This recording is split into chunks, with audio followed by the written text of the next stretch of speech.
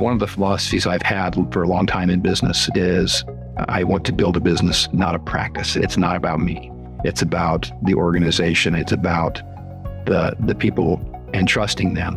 It's about giving them the tools and letting them come up with the solutions and implement those, because I can't do every part of a business. I can't be every part of the business, and I rely on people to come up with the best solutions.